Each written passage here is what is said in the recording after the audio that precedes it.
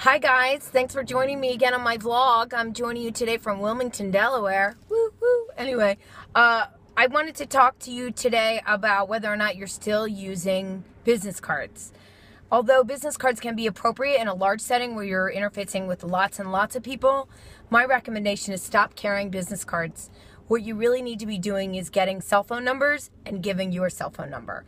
The ability to have a touch with someone in business is probably one of the most valuable things that you can have. And it's really not that difficult. So as soon as someone asks you for your card, you say, oh, you know what, I don't have it, but hang on a second. You put their phone number into your phone or hand them your phone, and they will put their phone number.